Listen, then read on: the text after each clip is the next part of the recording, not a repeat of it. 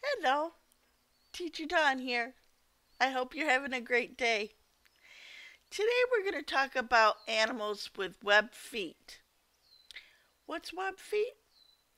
Usually it's like when they have a hand like this and they have skin in between their fingers or claws. Yeah, like a duck. And webbed feet with a duck can help them to swim a lot better. So let's begin. This is ages for 3 to 8. So, how do we talk about ducks? Well, let's start from the beginning. Ducklings hatch just like chickens. They don't fly yet because their wings aren't ready yet. They're too little. So, how will they get to the pond? Hmm. Picture of a duck. Yeah, they're just hatching. See those cute little ducklings? They hatch just like chickens do. Hmm. But they're not able to fly like baby chickens either. So how do they get to the pond? They waddle to the pond. They go with their mom. See? They go right with their mom, and they kind of go right next to her, kind of waddling. They walk because they can't fly yet. So, once they get to the pond, they made it across. They sometimes have to cross streets. Well, these ducklings, they made it across the street.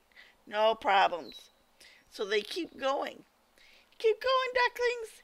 You can do it. They made it across the street. Yay!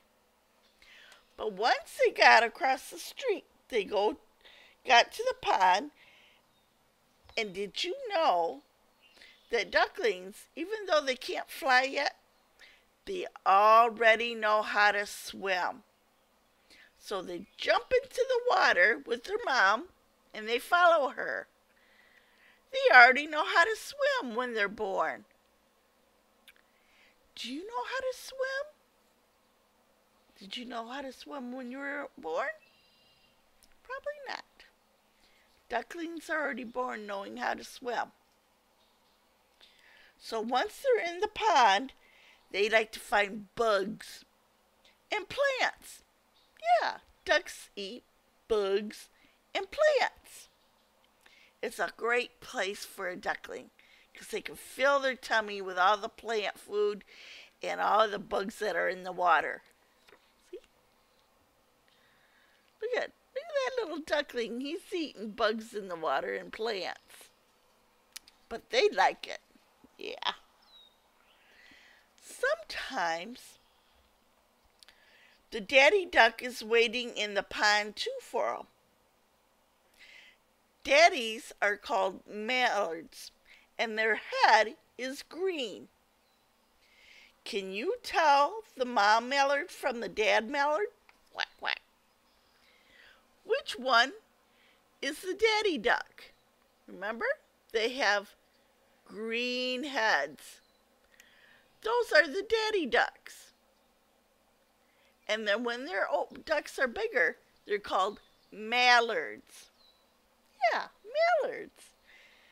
So you could call them ducklings when they're little and mallards when they're really big. Right. So let's look at the picture back here. What do we have?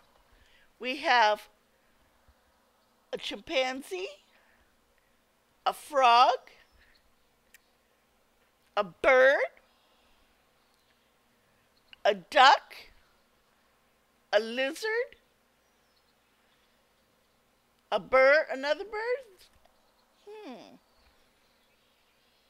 think this one is more like a seagull kind of bird. Yeah. And this is a platypus. Which animal has webbed feet?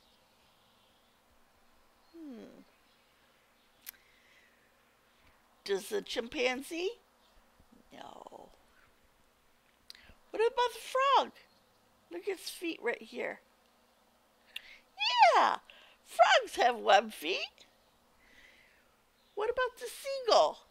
Look at the feet, if you can see it. Seagulls have webbed feet. Yeah, they have webbed feet. We already know that the ducks have webbed feet because we just did a story on that part. So ducks have webbed feet. They're good swimmers too. What about the lizard? No. They have long fingers. They're used to being on the land, not the water. What about the platypus? Yeah, platypus has has webbed feet because they like to swim in the water too. What about the bird? No, birds aren't swimmers. They fly. Yeah. Well, I hope you enjoyed the lesson on animals with webbed feet. Until next time, have a good day. Enjoy! Yay!